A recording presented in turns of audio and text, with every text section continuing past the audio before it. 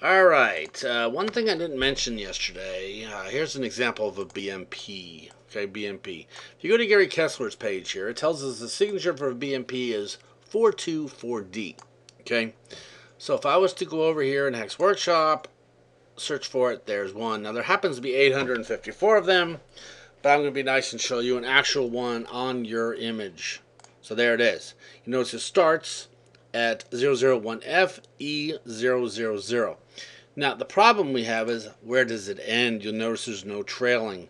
Now, but Gary does give us a note here. It says bits 2 through 5 contain the file length in Little Endian order.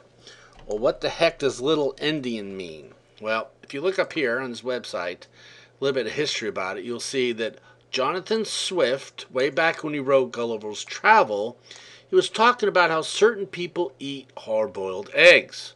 Some eat from the little end first, hence Little Endian, while other people eat from the big end, hence Big Endian. Yes, this is true, by the way.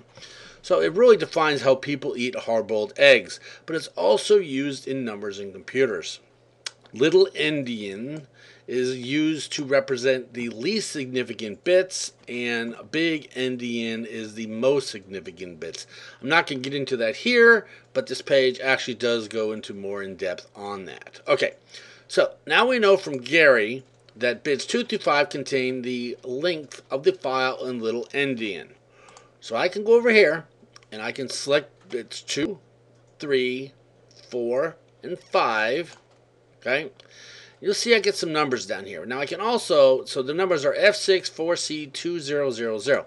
Now I can go to this online hex converter and put them in, and it will give me my Little Endian numbers right here in 32-bit. We need 32, okay? So if you use 16, it's not right, so use 32. It's 2116854. That is the size of our file.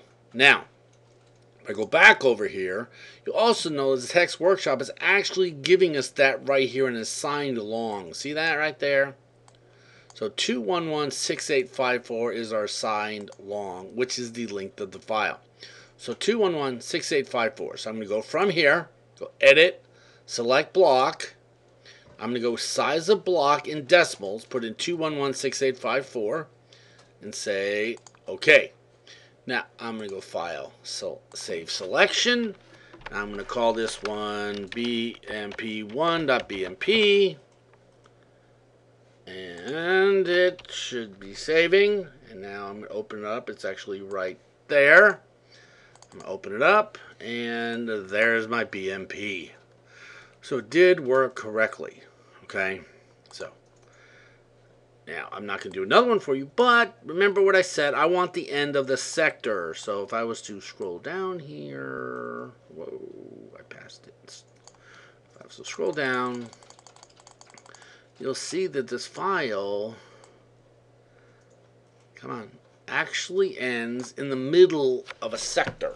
The reason is the file, like I mentioned in class the other night, the file is done. It's just extra space. It's actually called file slack, which I did not talk about, but we'll talk about in another lecture. So the BMP is actually done. But as I mentioned, how some files like Word documents actually have to have a complete sector, I want the complete sector number. And for that, you just scroll down to the next start of a sector, which we know is right there for the next one.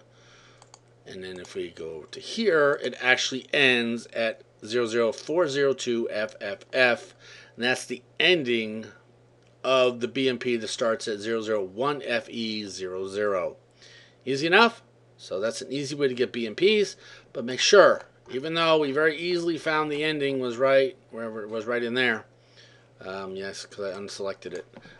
Even though I found it that way, make sure you get the end of the sector when submitting your assignment. Okay, so Little Endian can be seen down here very simply. Now I'm going to show you one more time. So if I select the beginning and I highlight this value here, bits 2, 3, 4, 5, or bytes 2, 3, 4, 5, you'll see signed long right there.